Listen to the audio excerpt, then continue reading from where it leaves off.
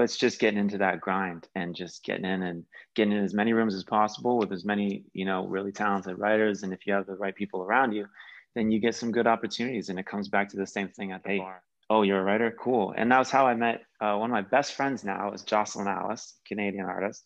And we met where she opened up a walk-off show in Windsor. And I said, you know, I know you write a lot. I love Jackpot. I love all your stuff. If you ever want to write, let's write.